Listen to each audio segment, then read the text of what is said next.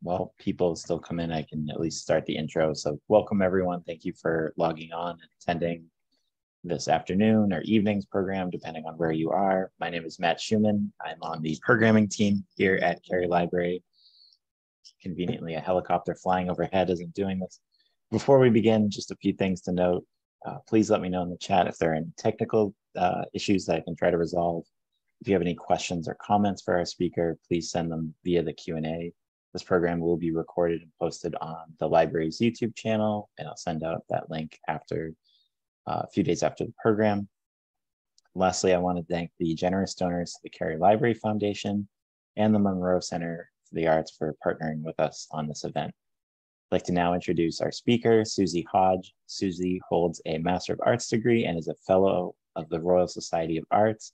She has written over 100 books on art history, and artistic techniques.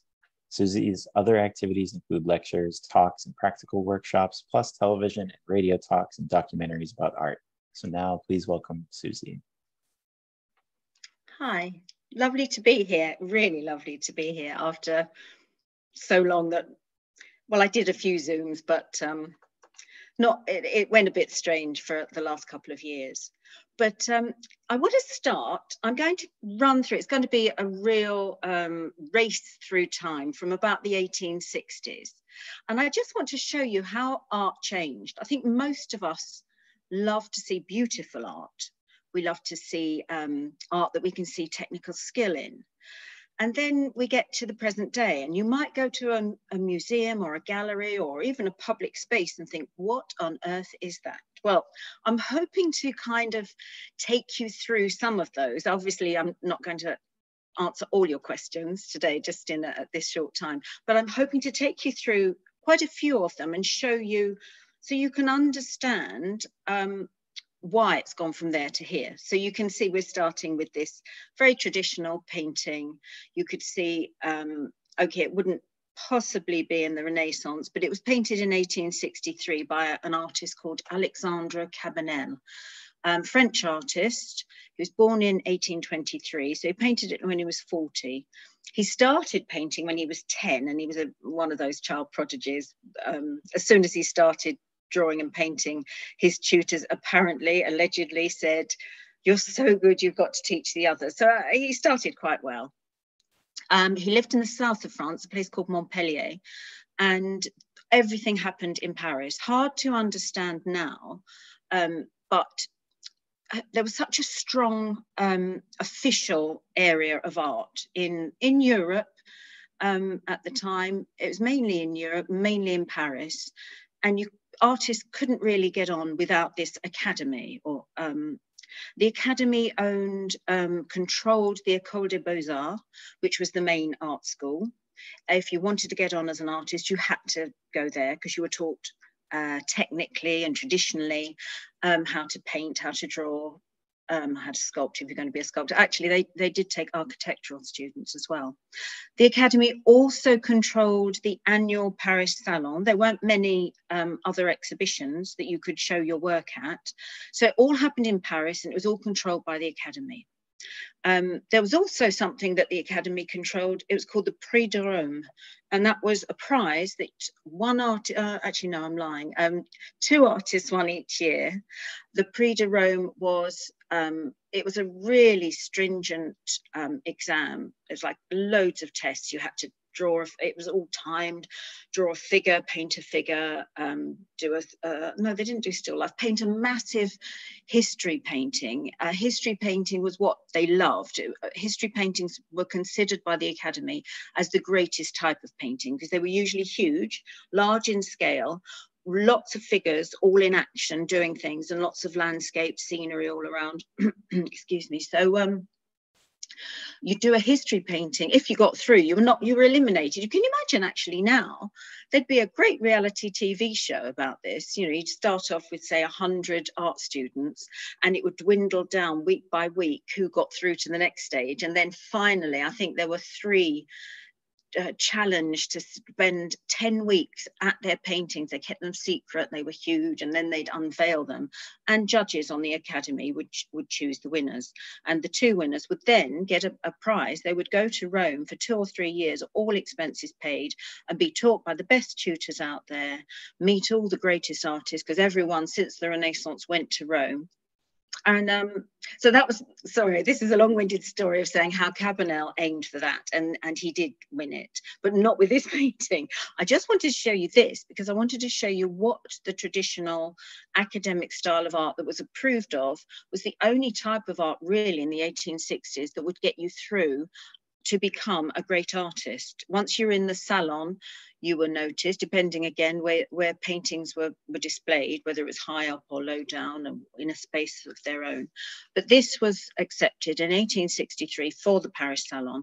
And that's because he's adhered to the technical traditional lessons that were taught by the Academy. So smooth painting, imperceptible brush marks, a very balanced composition, realism conveyed by darks and lights, tonal contrast, and a kind of traditional palette. You can see there's nothing untoward here. There's no bright colors that are jumping out at you. It's all very comfortable to look at. Her skin is very smooth. The cherub skin is also smooth. The sea is very blue. It's a sort of very accepted and it was a greatly admired painting. I don't know if I can move it on. No, I'm sorry. I think Matt has to move it on. Sorry. Matt, could you move? Thank you. Right. I just wanted to show you this one by Manet, painted in exactly the same year as Cabanel. So Manet was a little bit younger than Cabanel, 9 years younger. And he also aspired to be accepted by the Academy. But he had other ideas. He was trained quite traditionally. He didn't actually go to the Beaux-Arts. But this was strangely accepted for the Paris Salon, which when you look at it, I've never really found out why it was accepted, because it goes against a lot of their traditions I mentioned. You know, there's not a balanced composition. It's a little bit lopsided. There's not the range of tones.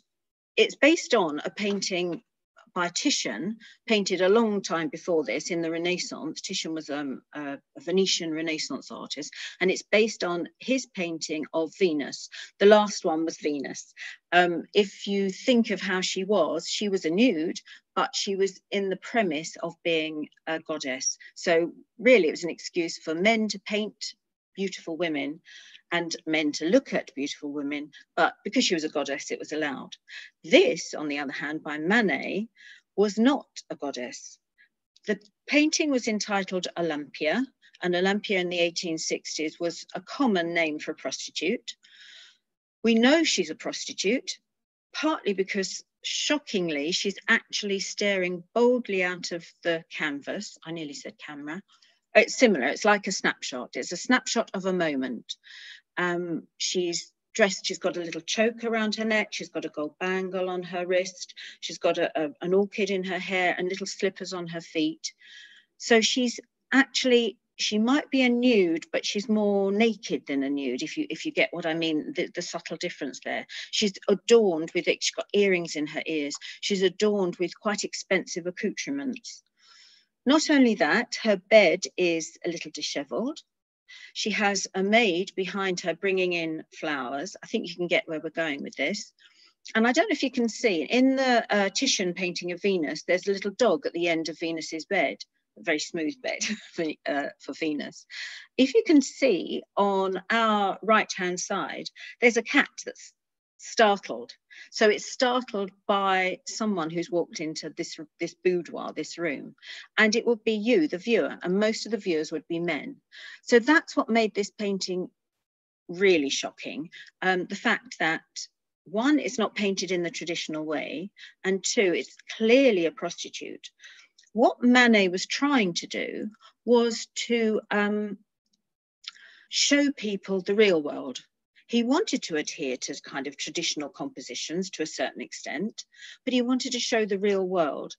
And the real world is not only ordinary people doing maybe not such ordinary jobs, but ordinary jobs, but also lighting in the studio. It's not nature, it's not natural. So it's quite harsh lighting because she's lit by an oil lamp. So this was painted in exactly the same year as the previous painting. It was actually shown 2 years later at the Paris Salon. But whereas the previous painting was accepted and admired and talked about, and Cabanel's reputation went from strength to strength, Manet's was actually diminished. It was, people talked about him, what a shocking artist. He'd already exhibited something even more shocking. But the main shocking elements, as I say, was she was obviously a prostitute. She's looking at us very boldly, which women should not be doing. I mean, we'd be probably quite shocked by a few other things in this painting nowadays, but that's what shocked the audience in those days. So you can see how he's changing things. What happens when people are shocked? And a lot of paintings shocked.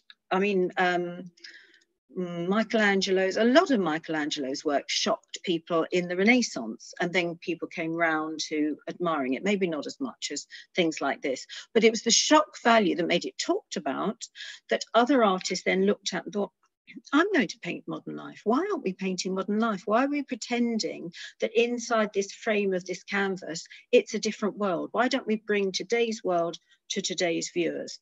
So he started to change things, and he inspired, I mean, this is very bold and blunt to say he inspired realism and impressionism, but he had a big hand in it. He was really quite powerful in that. It wasn't just his paintings. He used to meet the artists and discuss his ideas with them. Sorry, I'm going to have to glug of water. Can I have the next picture, please? Thank you. Right. Jumping on, I'm going to show you a range of art and a range of artists. So I'm sorry if they're not all, I try and put in my books a good range. There are plenty of women, plenty of people from all different backgrounds, but to me, they're artists. So if I haven't got enough of any particular group, I'm sorry, but I go by the art. I just love the art. And this was a lady called Harriet Hosmer, and she was an American lady, lived at the time, 19th century. This was made in 1866. And she lived at the time when ladies, as I say, should have been demure and retiring. But her father, who was a doctor, a medical doctor, physician, he was mourning the loss of his wife and 3 other children from tuberculosis. And he was so deep in grief, he said to her, do anything you want. And she became very bold, very brave. He sent her off swimming. He sent her off to learn to paint and to sculpt. And she even went to Rome to study, which in those days, the place to go to, as I've mentioned, was Rome.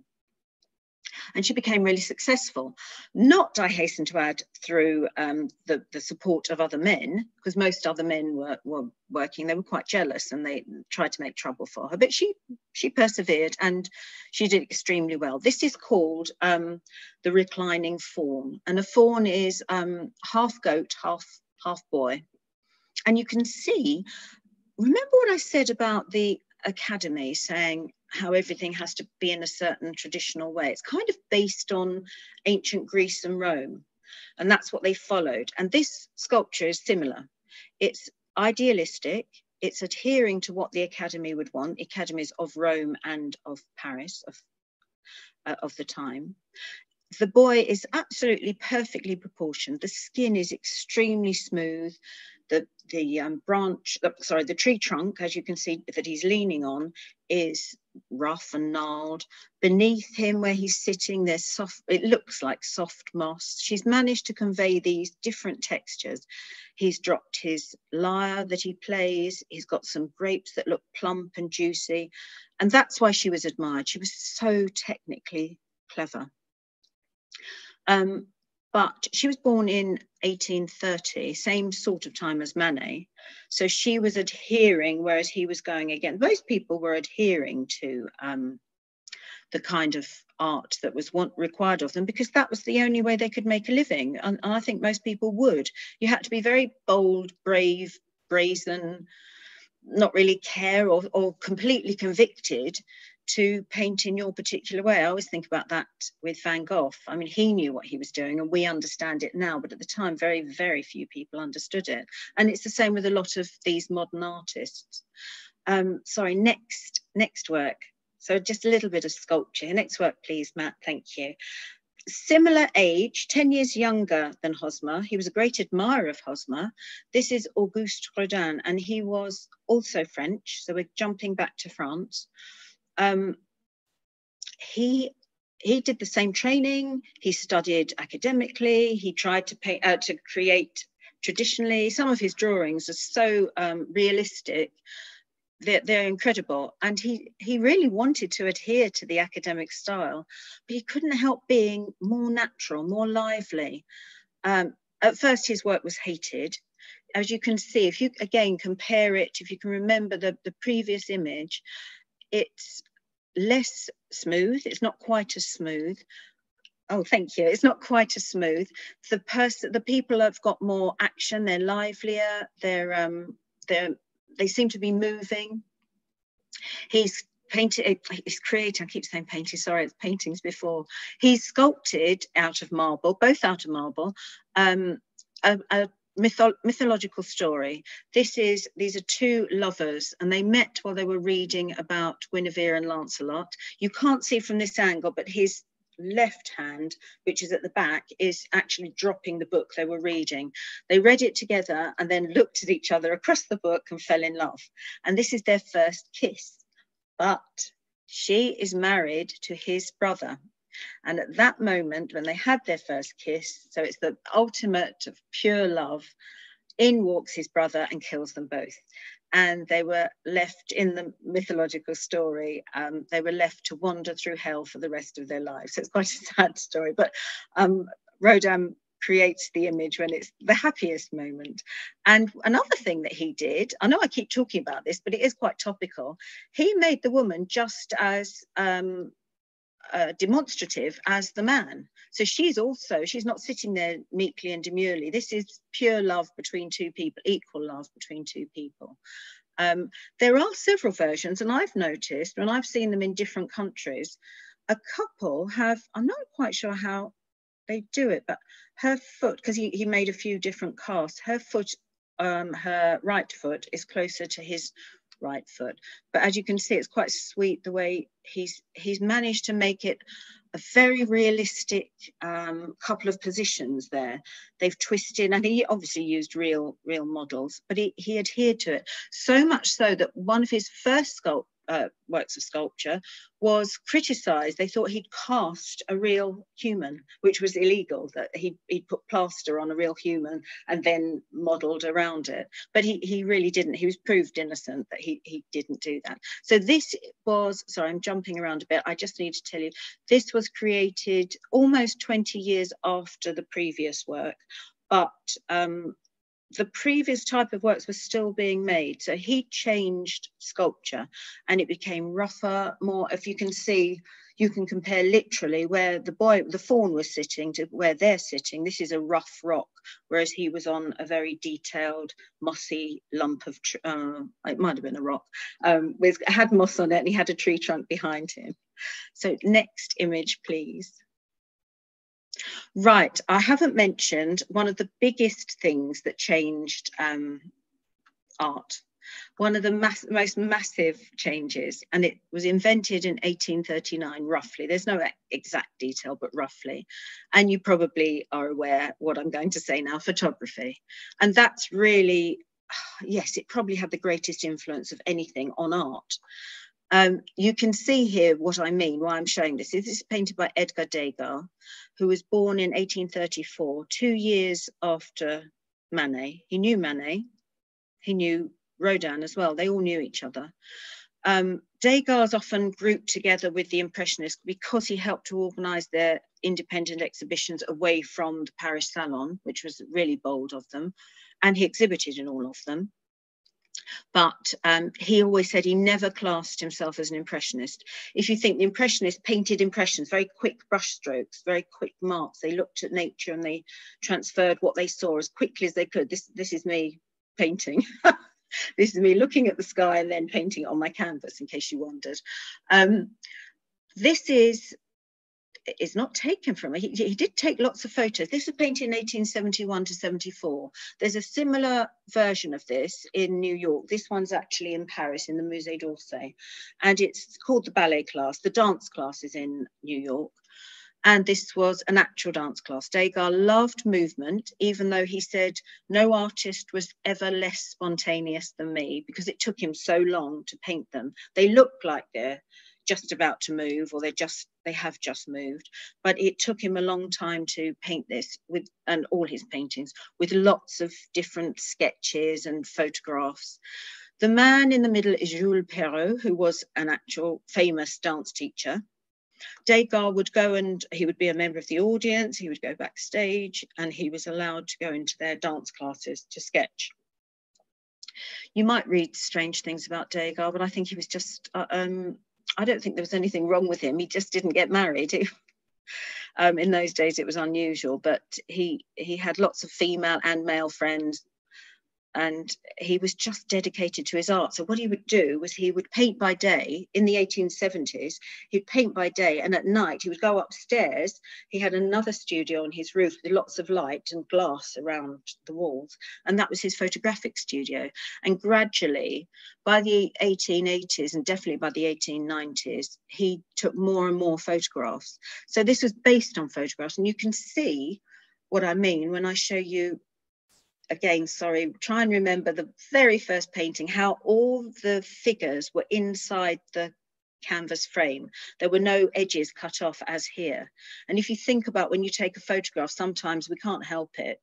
You've cut someone off at the edge, or there's something sticking out of their head. It's not really, it's behind them. And that's, as you can see, what's going on here. The viewpoint is from above. So he's obviously standing perhaps on a chair and looking down. Well, he would be, you know, it was in those days when they put a cloth over their heads to take the photograph. The lighting, though, he's managed to diminish, to keep soft and subtle. It's not really bleached out by the flash.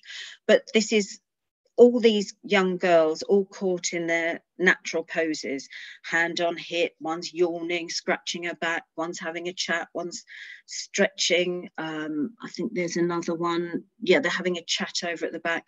I'm not sure if it's this one. Their mums have come in to take them home, and all these sorts of things that if you were actually going to paint a picture before photography, you wouldn't do that. You'd have probably clumped them together in maybe a couple of little groups. But even the strong diagonals of the floor, which has the effect of drawing us into the image, was really something that was discovered after photography was invented. And once photography had been invented, artists had to go one way or the other, because artists had earned, generally speaking, they'd earned their money through portraits. All the other stuff was they got money for it, but portraits was the bread and butter. It's the same as being an illustrator today. You can do lots of lovely, colourful illustrations, but your bread and butter work, I speak from experience, is black and white images. That's what's needed the most. And of course, practically overnight, from photography being invented, people preferred to have their photographs taken. It was quicker, although you did have to sit still. A lot of them had neck clamps to begin with. It was quicker, it was more accurate in realism. And it was a great novelty. So artists had to think of different ways of working. There was an artist called Paul Delaroche who said, once photography had been invented, said, from today, painting is dead. Well, luckily, it wasn't. I mean, if you think of a cartoon, I don't know, Tom and Jerry, how the cartoon runs through a door and there's the shape of Tom through the door. A real life thing, I know now you can with computers, but at the time, real life action couldn't do that. So cartoons did something different that film couldn't. Artists, painters, sculptors had to do something that photographers couldn't, even though a lot of them, as I say, were artists by day and photographers by night, but why not? Sorry, I've talked too much about that one. I hope you like it. We'll have some questions or discussion at the end. Next painting, please. Oh, now you probably all recognise this one. Sorry. The Scream by Edvard Munch. Somebody's called it the Mona Lisa of our day, as we all know it. It's such a common image. Edvard Munch painted this in 1893, so it was 11 years after Rodin's sculpture of the Kiss. It was 20 years after the last painting. I'm kind of chronological, but I'm not going in a straight line because it isn't linear. I'm sort of bringing you up to almost the present day. We don't quite get there, but almost the present day. And so I'm moving along slowly. Now, he painted this after he had a vision. I have to tell you about Munch. He had a dreadfully sad life. His mother died when he was 5, and his elder sister Sophie, who looked after him, died when he was 13, 8 years later, of the same tuberculosis. His father had lots of black depression, depressive moods. He brought him up. He scared his son. I'm not quite sure why, but he had his reasons. He did love his son, and he scared him as he was bringing him up with stories of death. And so Munch grew up morbidly afraid of death, or fascinated by death, perhaps not afraid of it, but more fascinated by it. And this is also partly realism. It was painted in Norway, in Christiania, which is now Oslo. And it was after a volcanic eruption, where for the whole of that year, 1883, he painted it of 1883. There was a kind of red clouds hanging in the sky. I don't know if you've ever had it. We've had it here a few times. In England, where the sky goes red. It actually goes red, and apparently it's sand from Spain.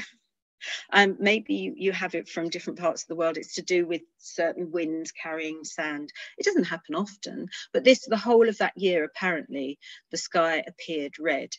And as I say, Edvard Munch had a vision that I would like to ask you, but you can't answer me now. Do you think those two men are walking towards him or walking away from him?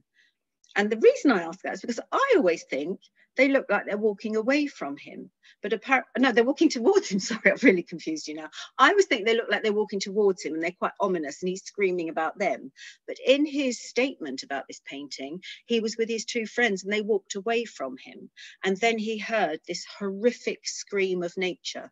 That's the fjords. He's on a bridge over the fjords. It must have been quite scary if he was prone to hallucinate. Extremely scary. And he painted 4 versions of this. And the reason I'm showing it to you is not because it's famous or to tell you about the volcanic eruption, but because it changed a lot of the ways that certain artists thought. It was one of the first paintings that painted from quite a selfish, very personal perspective. He was painting his feelings. It wasn't just what he saw or how he felt about nature. It was actually his emotions. So it was a little bit stronger than painting, as we say, going back to Van Gogh, painting blues because he felt blue or yellows because he wanted to feel happy. He was actually conveying his emotions to viewers. And he, as I say, he painted 4 versions of this in different ways, different materials. This was painted with tempera and oil and crayon on card. You might think it's an oil painting on canvas, but it isn't.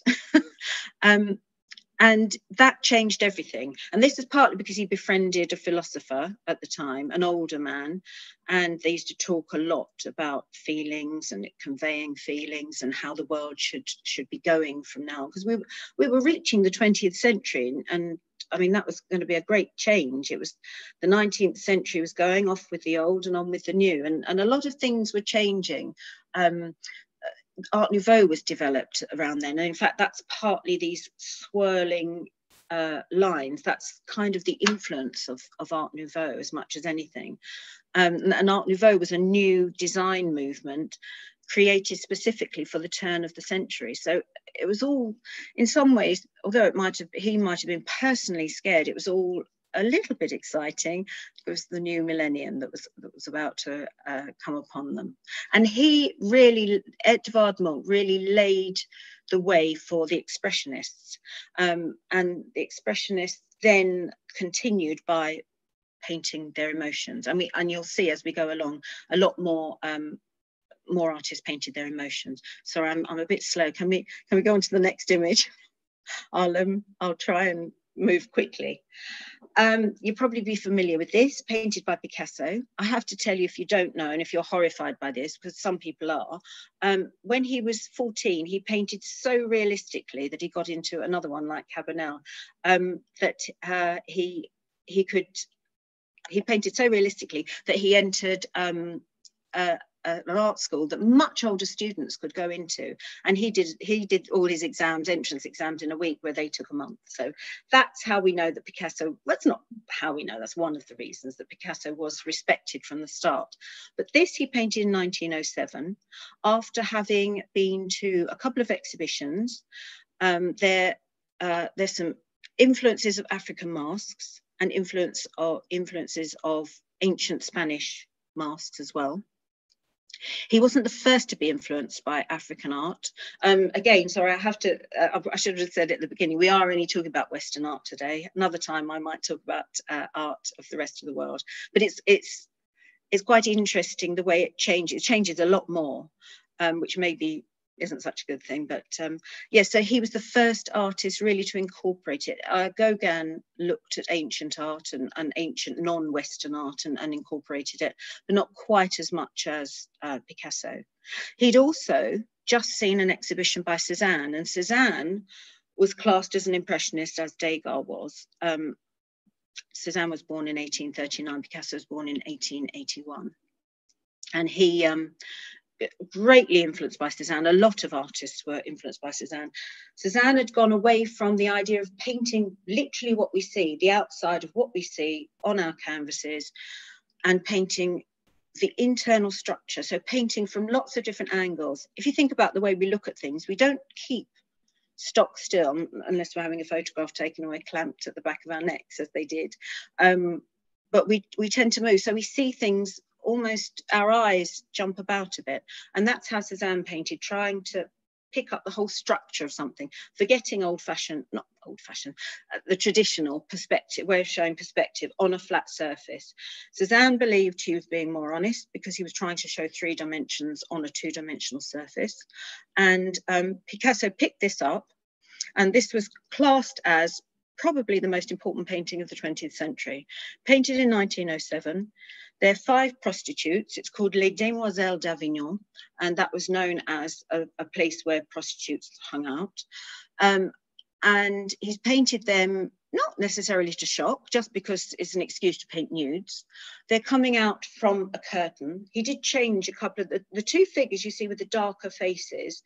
They were originally, one was a doctor, and that was Picasso's moral comment on why you shouldn't go with prostitutes, and the other one was a sailor, and that was showing that it was a little bit immoral. But then he decided it wasn't immoral at all.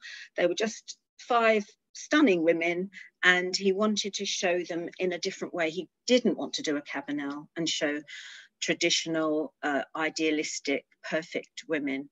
And he did want to learn from Manet and paint with thin brush marks, but marks that you could see on the canvas, leaving gaps and spaces, because that would have been considered by the Academy absolutely horrific. The Academy by this time, when this was painted in 1907, had lost a lot of its power. And that was partly to do with Impressionism and Post-Impressionism, and just partly to do with time as things change, and they didn't move on. And you'll find that happened in a lot of different countries at around the same time. This was considered so shocking. Picasso, first of all, showed it just to a few people in his art studio. It was so shocking, he didn't show it for another 9 years. And then he didn't show it again until he sold it to MoMA in New York in 1938. So 31 years after he painted it. It's huge, by the way. And that's another thing. So there's so many different things I must tell you. It was huge. And that was considered quite shocking, because the only huge paintings, as I mentioned earlier, were the history paintings. Just to paint 5 prostitutes coming out from a curtain with a table of fruit that seems to be falling off the canvas was not worthy of being on a large canvas. But this changed people's attitudes. The shock value changed people's attitudes and changed art. Sorry, next slide, please. Now, I want to ask you, what can you see here? Anything? Nothing? Have a look at it, see what you think. You might have heard of Vasily Kandinsky. He was born in Moscow. He grew up in Odessa, in Ukraine. He went to school in Odessa, and then he went to university in Moscow. You might want to tell me afterwards, but he wasn't the first person to paint an abstract painting. I mean, apart from Aboriginal art and ancient art, I mean, modern day Western art. This was painted in 1910 to 1911. I know he wasn't the first. And in my book, Art Quake, that this is based on, they're not all these images are in that book. And there are a lot more images in the book that aren't here. But I wanted to show you this one for a reason, because it's kind of a bridge between abstract art and non-abstract art, art that shows you the real world. And I'll tell you now, so you probably think it's abstract.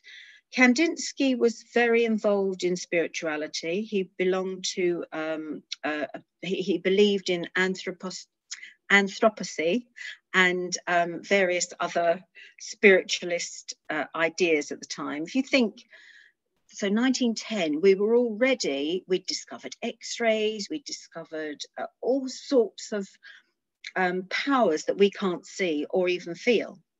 And he believed in being able to connect with the higher powers, the spiritual world, through art. If you think, when you listen to music, we are transported, aren't we? We don't necessarily, if you're listening to a piece of music, you're not necessarily focusing on the Eiffel Tower or a beautiful sea. You might do, but it's up to you. There's no specific thing. So unlike normal paintings, where it might be a painting of a sea or a nude or a still life, he thought that art should be the same, and art should evoke emotion and bring you to a more spiritual level where you're in touch with your subconscious. So this was one of his first moves away from realistic art, representational art. It's not completely abstract. It's an abstraction in that there are some things from the real world in here. Now, if you look at the top left-hand corner, can you see there's like a red triangle with a little almost blue, well, it's a red rectangle really, with a little blue triangle. That is, I'm going to try and do it now. I need to go that way. It's a Cossack. It's going like that. This painting is called Cossack, so I've given it away really. He's holding a saber. Or is that a lance? Sorry, I'm not very good on weapons. You need to ask my son about that. And the other one here, they're both on horseback. The black lines beneath them, the other one's facing him. The two curving shapes, sort of black with yellow inside with the red rectangles at the top. They are both Cossacks and they're fighting each other on horseback. Below them, the kind of boomerang shapes, they're birds flying up in the air because they're of the noise that's going on. The red symbolizes blood, the red blob symbolizes blood. And down in the our right-hand corner are three more of those red triangular shapes. You can see more birds over in the background. And the red triangular shapes down in the right-hand corner are more Cossacks, but whereas the others are cavalry, they're infantry, they're walking, and they've got lances or sabers or swords or something. Now behind them, the blue, for Kandinsky, blue is very spiritual, so he brings a lot of blue into his paintings. There's some more vertical, well, they're kind of at an angle, but they would be vertical lines. They're men marching, Cossacks marching over the hill. And behind that, I'm not sure if you can see it without me showing you, but try and have a look. It's got little lines on it. It's a black outline, sort of rectangular. That's a fort. And the rainbow can either be judged as spirituality, a bridge, or hope. And all those things were brought into this painting. And this is in the Tate in London, but it's actually part of a much larger painting called Composition 4. And the whole point of Kandinsky becoming abstract was he stopped labeling his paintings by things that we can connect with the real world and called them either compositions, impressions, or things like that, the same as music. I could go on talking about Kandinsky, but I can see I need to move on. Sorry. Can we go on to the next picture, please? Yeah, I just wanted to gallop through. I wanted to comment on this one before we move on, because you had asked what we thought of, and two things we didn't say are like, I don't know why it makes me think of like music, Like good, it's meant to. These lines kind of remind me of like a staff on the left. Yeah. Or the whole, like, I don't know if you can see my cursor. The rhythm. Yeah. And this almost looks like a giant person to me, like a clown, and like that's the mouth there. I don't know. There are two people at the top on the horses. Yeah. Can you see this? But yeah, it's great that you can see things in it, because this was what abstract art became. It's the viewer is just as important, as I'll show you, as the artist. And that's how Kandinsky was one of the first to change it. And he was really connected to music. I could go on. I don't know if any of you have heard of a condition called synesthesia, and it's different in different people. Some people have it. I have it, and my brother had it. My daughter has it. My son doesn't. And it's when you hear music, you see color. When I speak, this sounds really crazy. People look at me like I'm insane, but it's what I was born with. When I speak, every letter, every word is in color. So, and days of the week are in color. And he had it completely differently to me. I'm not saying I'm anything like Kandinsky. I'm just saying it's a muddling of the senses. And he had it, which is why music and color for him was connected and really interconnected. Sorry, can we see the next image, please? I'm not sure where we're up. I just wanted to show you this briefly, because what changed in the world were loads of revolutions.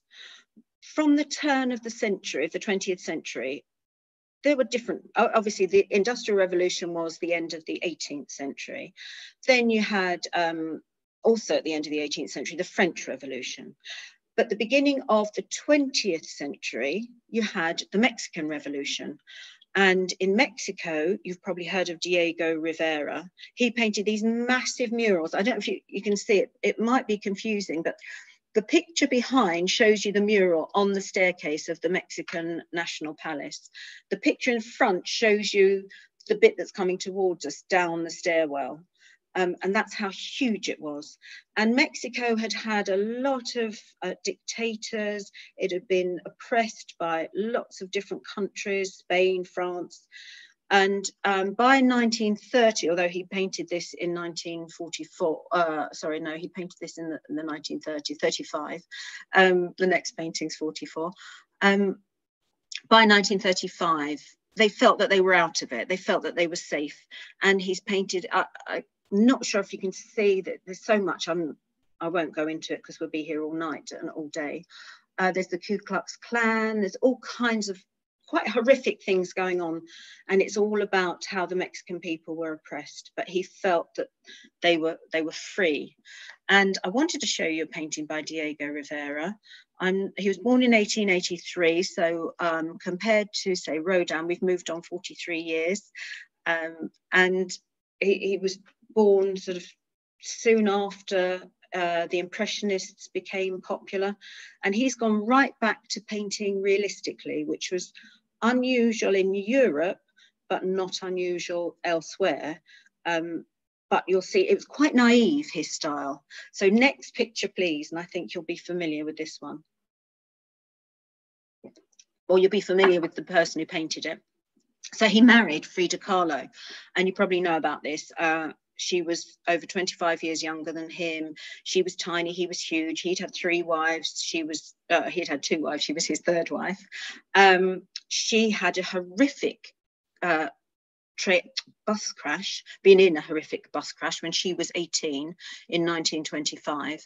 This was painted in 1944. I linked them together because obviously they painted at the same time, but she was not at all famous while they were alive together.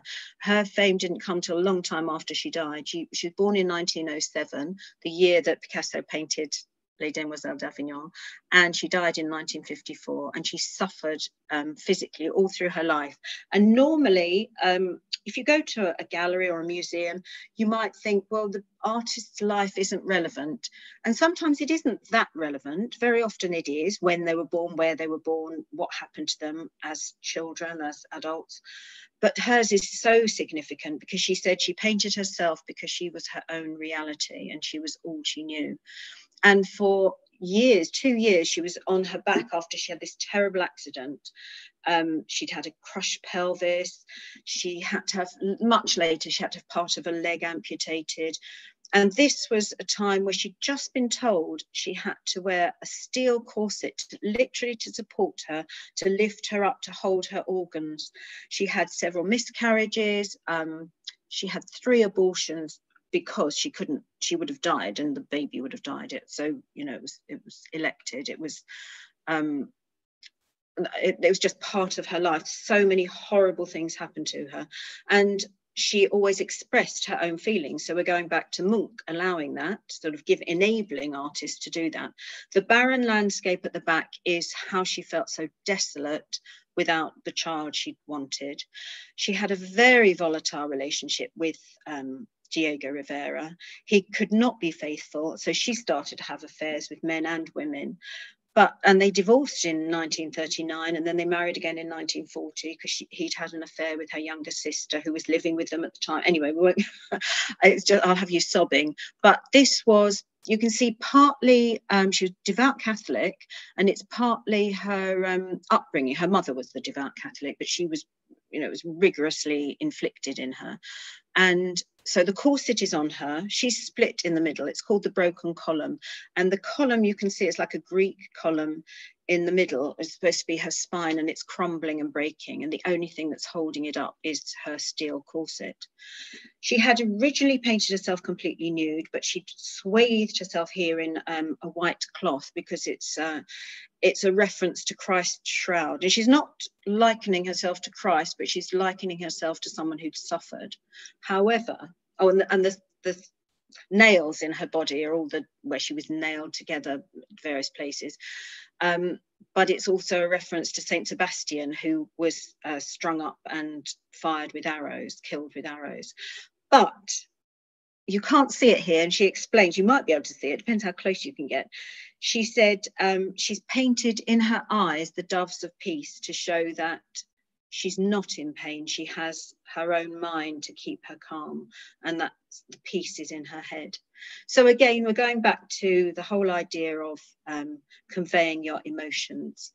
But it's also expressing, 1944 was just sort of towards the end of the World War elsewhere. This is painted in Mexico. So she was slightly unscathed by the war, but very touched by her own illness and pain and suffering. Next image, please. We're nearly there, I think. I can't remember where we're up to. Very good. Oh gosh, have I gone beyond? Am I too late? Should I speed up, or is this okay? No. You're okay. Fine. Oh, good. Abstract expressionism. That emerged after the Second World War.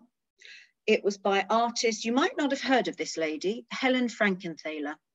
Now, we know all about Jackson Pollock and Willem de Kooning, lots of male, Mark Rothko, lots of male artists. And you'll be right in thinking it was dominated by men, but it was almost equally dominated by women. It was a very equal art movement. Not only was it equal, it was the first major art movement to start in America. Hooray! We've got that. It moves around. If you see, there was Italy, well, it was Greece and Rome, then there was Italy, then there was France, and now there's America. So it does move around the center of art. Nowadays, I think, unless we go way into the future, you can't really call it. You can't really say where's the center of art. We're so universal, computers, internet, we can't really say. But in the 1940s, just after World War II, America definitely dominated and started this movement that was labeled derogatively, and a lot of the labels are derogative, abstract expressionism. And Helen Frankenthaler painted this after she'd visited Nova Scotia. Now, most abstract expressionist works are completely abstract. Unlike the Kandinsky, you shouldn't be able to see anything in it because it's come from the artist's subconscious. Not only does it come from the artist's subconscious, a lot of them practiced something called automatism, where you just let your mind go. You almost go into a trance. You stop thinking about what it is you're doing. This came from the surrealists in the 1920s, and you just paint. So Jackson Pollock, for example, just painted on his floor only person to do that, massive canvas on his floor, threw paint, tossed it on, walked on it, flipped it. Helen Frankenthaler invented an art style where it was called the soak stain process, where she soaked her paints into, she diluted them in terps, and she soaked it into the canvas. This does actually represent her feelings about Nova Scotia. So in a way, you can see a bit of blue sea and some greenery, which was grass, and you can see maybe some vegetation, maybe some yellow is the sun, but it's not meant to be actually representational. And it's the first time really that artists said, we've got, our art is dictated to, is just defined by our viewers. So whatever any of us see, whether you haven't ever read anything about art history or you've studied it for years, whatever you see, whatever you bring from your experiences in this work of art, you're allowed to, that's what the work of art means. And you're allowed to say it and feel free to carry on saying it. So these were huge, again, going against the traditionalists that a huge work of art should only represent a history subject or glorify the country it came from. This was just glorifying paint and canvas and feelings. Next painting, please. Or it might not be a painting, I can't remember. Oh, yep, that one. Right, so the last painting was in the 1940s. This was painted, actually it was 1952, sorry, but abstract expressionism was invented in the 1940s. This was, we're jumping back to London. Now, pop art was invented in London and New York, almost simultaneously. For slightly different reasons, some overlapped and some were slightly different. But in the end, it was all the same, and it continued, and it still really continues. It's one of the most popular art movements that it's ever been, and there's a reason for that. This is by an artist called Richard Hamilton, and it was in 1956 that it was created. It's very small. It's a little collage as a poster and to go in a catalogue for an art exhibition called This Is Tomorrow. And it was all about what was happening. So 1956, England, Britain, was not really very rich. Gone through World War II, loads of places bombed, lots of people lost their lives, lots of people suffering, after effects of the war, not much money about. But the British could see that consumerism was coming.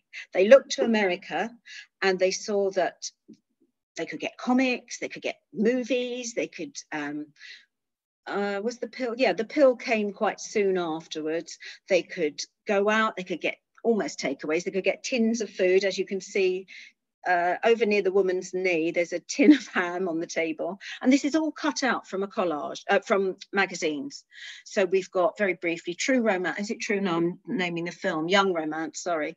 On the back wall. The man is, he just won Mr. LA. He was in a magazine. The Lollipop, with the word pop on it, was the first time pop had appeared in a work of art. There's a tape recorder, the latest thing. The woman is looking a bit ridiculous on the sofa, but he said he had to bring people into it. He really just wanted to show viewers what the world was about, relate to the real world. There's a little lady going up the stairs and it says, ordinary vacuums reach only this far. This is advertising Hoover.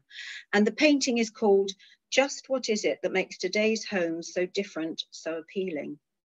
Oh, there's a film advertised at the back, a movie from one of the old talkie movies when talking first came in. And it's all about the modern day and how we should celebrate and in some ways celebrate and in some ways watch out for consumerism and mass production and make sure we don't get swallowed up by it. Weirdly, the ceiling is the planet Earth. So this is 1956 in London. Can we see the next image, please? We're going to jump 6 years, 1962 in New York. Actually, he exhibited this in LA, first of all. Andy Warhol. Andy Warhol and others, American pop artists, so they were all labeled pop artists in London and New York. American pop artists, completely same idea, consumerism, kind of celebrating and kind of criticizing the mass production and the accessibility of all these things. You know, anyone could go out and buy a can of Campbell's soup, whether you were a millionaire or whether you had your last little bit of money to go and spend. Anyone could buy it. A child could buy it, an adult could buy it.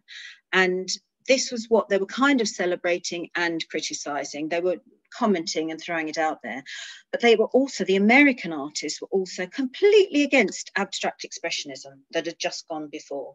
They thought it was self-indulgent, they thought it was a bit soppy, it was only for the elite. If people went to an art gallery, they would stand back, oh yes, I see Lucy, and I, that sort of thing. So pop art was for the people, of the people. Andy Warhol actually paid for this idea, not completely, not the way he handled it, but the idea of painting soup cans. There was a lady called Muriel Latto, who was, Latow, she owned a gallery and she was an interior designer. And he said, I need an idea. I've got Lichtenstein, who's painting comics, and I've got other artists who are doing all sorts of amazing things and getting noticed. I want to do something that appeals to everyone, but makes my name. He was a really successful illustrator and for advertising. He worked in advertising, he worked in marketing, and really highly successful. He didn't have to be an artist. So I'm not decrying his ideas. And it was his idea how to do it. And she said, why don't you just do something that everyone recognizes, like dollar bills or Campbell's soup? So this is 32 canvases, 32 varieties of Campbell's soup that he said he had every day for 20 years for his lunch. And so everyone is a different variety. He got away, he did away with artistic skill. He used mechanical reproduction. He did away with artistic skill by taking a photograph of the can of soup, then he projected it on his canvas and he traced. And that's because photography could do all that. No longer was artistic skill important. He also exhibited each one on a shelf, so it looked like a supermarket. So he was conveying that art should be for all of us. We should all be able to appreciate it and enjoy it, not go to a gallery or a museum and look at something and wonder what we're doing here and feel uncomfortable. And that's why it's endured, really. And he was the first person to say, art is art if an artist says it is. So think about that one. So you could do anything you like. And if you say it and you're an artist and you say it's art, it is art. Next slide, please. I'm not sure if you can see this very clearly. Minimalism similarly started in America, and it was, again, a real reaction against abstract expressionism. And then when it was invented, it was about the 1930s, but it didn't really come to the fore until the 60s. About the same time, a little bit later than pop art. It was just three main men, Donald Judd, Carl Andre, and I'll think of his name in a minute. But nowadays, because it's continued, it's quite a successful movement that's continued. And nowadays there are a lot of women minimalists as well, you'll be pleased to know. And Carl Andre, this got named, this actual piece of work is one of 8. And he got 125 bricks. And why did he get 125 bricks? Minimalists used things that were already made, already out there. You know, it could be a glass, it could be a book, it could be a plank of wood, things that had already been made for other purposes, and they repurposed them and put them in galleries, similarly to pop artists, so that we can all relate to them. But also, when you go around an art gallery or a museum and you walk around a work of art rather than seeing it on a wall, it becomes more your own. Your space changes, the space that you're in changes. I know this might sound a bit pompous, but that's what they were trying to do. And they're all different kinds of things. Donald Judd, for example, put bits of metal on kind of ladder formations on walls, and Carl Andre used blocks of wood or bricks. So he used 120 bricks each time for 8 works of art, and he called them equivalent, because each time, even though he did them in different formations, they were the same number of bricks. They were equivalent of each other. So I keep going over here because I keep getting emails popping up. So I don't know if you can see this. So this was bought by the Tate Gallery in 1966. Nobody really noticed it. Tate Gallery is is paid for by taxpayers, as a lot of galleries are. And no one really noticed it. And then 3.5 years later, it had been exhibited twice in 2 exhibitions, so it was focused on, but still nobody noticed it. Then, yeah, 3.5 years later, the Sunday Times, a newspaper in London, in England, ran the headline, "What's this pile of bricks? What are we paying for?" You know, it was criticising them. And suddenly there was an uproar. All the tabloids, all the local papers were saying, "What is this pile of bricks we paid for?" Whereas nobody had really noticed it. And everyone got so cross, my own dad included, because I was a child at the time. And I remember, oh no, this is the 70s, so I was a child, sorry. He moaned about it over breakfast once, and he was saying how we're wasting our money and we shouldn't be paying for this. And really, it's terribly sad, because it's just known now as the bricks, and nobody really bothered to see what Andre was trying to do, but he was actually trying to make us look at art and reconsider all of art, and that sounds really pompous, but he was trying to make us think, why do we look at things? What does art do for us? And are there different ways of looking at things? And from this came various other art movements and ideas. Sorry, next image. We must be near the end now. I can't remember how many I'm up to. Yes, very near the end. 2 more. This one and the last one. Very quickly, the reason I've shown you the little one in the corner is because the artist, Chris Feely, wanted to liken his painting to a medieval icon. So you can see there's the gold shimmering background. There's Mary in blue. Whereas the medieval one that was is a mosaic, actually, was made in the 10th to 12th centuries in Constantinople, Istanbul now. This one was made in 1996, where she's got the baby. Chris Feely's Virgin Mary has a lump of elephant dung on her, where her breast would be. I have to just tell you a very quick background. In 1997, sorry, get my years right, I have to remember all these things. There was an exhibition started in London. Charles Saatchi was a great patron of the art, still is. And there was an exhibition of all his collection, 42 artists, I think it was 110 works, in London's Royal Academy. And it was called Sensation, a collection of the works of art owned by Charles Saatchi, the Charles Saatchi collection. And Chris Feely, this painting was one of them. It wasn't the one that caused the most furore in London. The one that really shocked everyone was it was handprints, little children's handprints making up the face, the known face. Everyone recognised this woman's face, of Myra Hindley, who was a child murderer who was alive and in prison at the time. And that's what shocked a lot of people. There was picketing outside the gallery. It really caused so much uproar that millions went to see it, as you would. Just heard about this shocking exhibition. I know someone who was a Royal Academician, and he left on the strength of this art exhibition. He hated it. Well, it then went to Berlin, and then it went to America. It went to Boston, I think. And in Boston, yes, it was considered, this painting was the one that caused the most uproar, because it was considered blasphemous. And after it had been exhibited for the exhibition had been going on for some time, an elderly gentleman threw white paint over this because he was horrified by it. But what Chris Feely was saying was, every time he went into the National Gallery in London, he saw images of the Virgin Mary, and he thought they were quite provocative.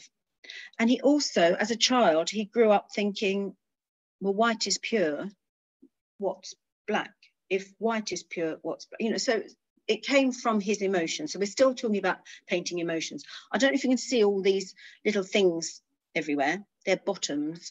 They're bottoms that have been cut out and they're stuck on with collage. And he used elephant dung. The painting at the very bottom, underneath the canvas, are 2 elephant dung blobs holding it up.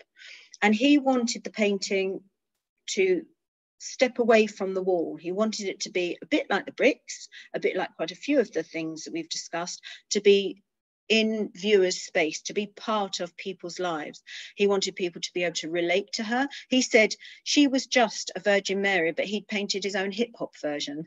And she's actually, right, when you look at her, she's actually really pretty with all her sort of flowing curves. It's very natural. If you move away from the fact that why are we showing parts of the anatomy that isn't usually shown, and you move away from that, the dung was from a trip to Zimbabwe he went to, and he wanted to bring a bit of Africa back to England, because that's what he is. He descends from, he has African heritage, and so that's why he uses elephant dung.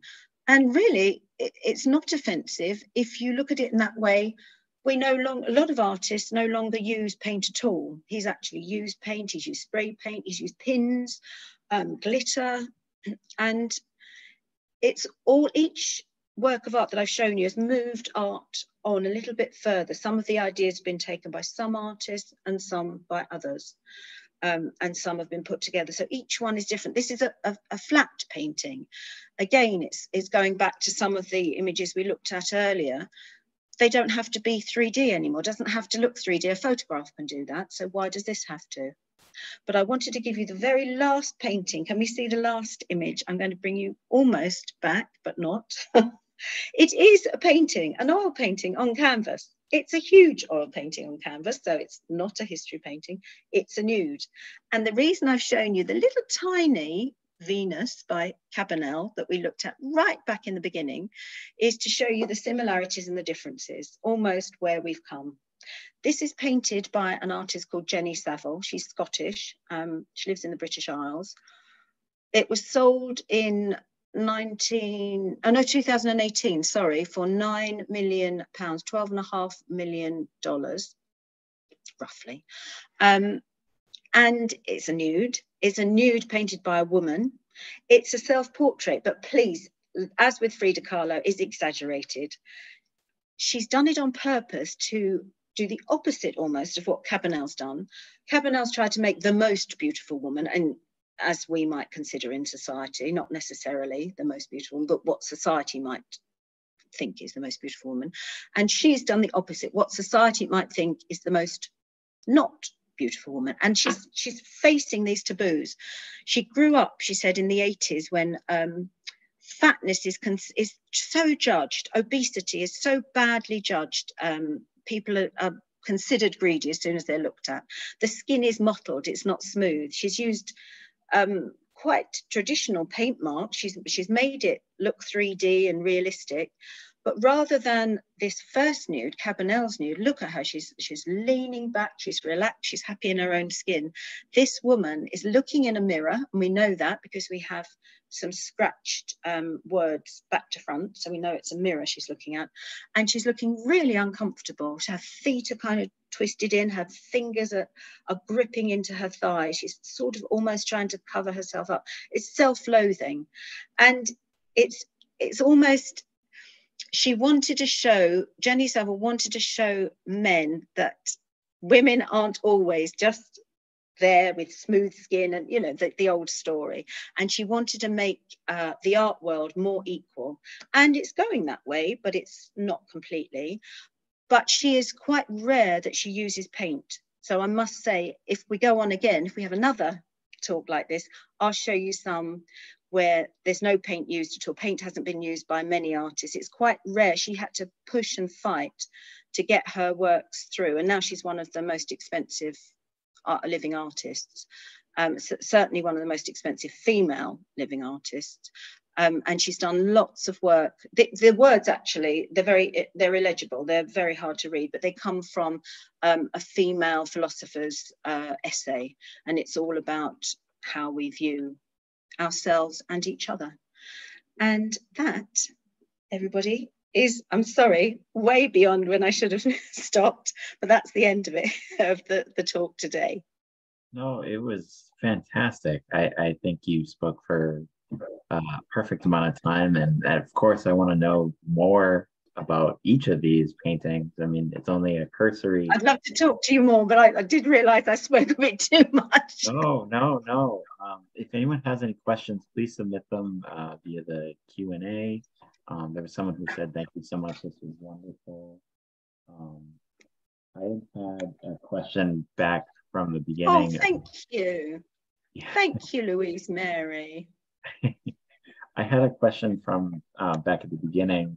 We were talking about like um, the Paris Salon and Manet, Yes, and I was curious. Like, I know that you said it was a controversial piece for its subject matter, but why, if that's how like how the society felt and whatnot, why did they allow it accept it.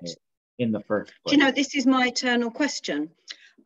Manet, exactly the same. I've never really found out why, because the moment it was exhibited, it was scorned, it was sneered at, it was criticised. But Manet had a classical education, and Mm, his earliest paintings were classical. So all I can think was that they looked at it and thought, maybe it's not what we think it is. Maybe there is some merit in it. That's all I can think. I agree with you. And it was 2 years after he submitted it. So he had to submit it twice before it was accepted. But I'm completely in the dark as well. I would like to know why they accepted it, because after that he wasn't accepted. His stuff was not, and he always wanted to. He always strived to be part of the Paris Salon, even though he dared to be different. sure. Um, I also was curious with the Scream, jumping forward a bit. Yeah, Um, why didn't painters up until that point necessarily paint their like feelings or the their selfish? emotions, their feelings. Because surely All in I can, literature and whatnot, I'd imagine yes, there's they a did. little You're bit. right. Art was so rigid. That's why abstract art didn't come till much later, because you think music, as I mentioned, music's always been abstract. But art was so rigid and so controlled by these academies that it was considered self-indulgent. You had to adhere. Artists spent years studying, and they had to learn to draw first, draw from plaster casts. Women didn't go to the proper academies, the proper schools. They weren't allowed to paint nudes or draw nudes. And it was so rigid that it was just considered too self-indulgent. And then partly because he was in Norway, so he was a step away from Rome, Paris, London, not so much New York then, but a bit later, partly because that snobbery didn't really exist. So, and he didn't really care. He called his art his children. So really it was therapy for him. He didn't really care if it was exhibited or not. Interesting. Wow. Um, I I don't see any questions in, but I was just gonna before I let you go, the two funny things that I felt like you had said were the Rodin that they thought that might be a person cast in Yeah, plaster is absurd to think of. it is absurd now. And I really personally I've kind of never I don't have an art background and I've never understood Andy Warhol, but I love the sentiment that it's like creating art for everyone and like and He that's just really changed a lot. that's fascinating and I hope that that would have had a huge impact on people and their relationship with art and going to museums and stuff. But I I just hope so, because it's awful to think it's still got that snobbery around it. It really, artists aren't snobby. Most of, I don't know any snobby one. You know, they make it for people to look at, everyone to look at and enjoy, yeah, or they want to say something about the world. Yeah, so it should absolutely. be. Yeah. Well, I just want to say thank you again for giving us this presentation. This was absolutely fascinating. Um, Thank you. if you're interested in Susie's book, Art Quake, it is available through the library or through your any bookstore. Oh yeah, she has it right there. No, Um, no, they'd get it from the library. I get something called, oh, maybe I don't in America. So I get something in England called PLR, which is public lending rights. So you get a few little bit of money every time someone borrows it. oh, that's interesting. That's I good. don't think it's only in England. Well, thank you again. Highly Thank recommend the you. book. There's so many more examples, and I appreciate you taking time out of your busy schedule to teach us about all these different disruptive artists. They're really great. Thank you. It's been lovely. Really lovely. Love to everyone across the Atlantic. Have a good night. Have a good day, everyone. Thanks, and you. Bye.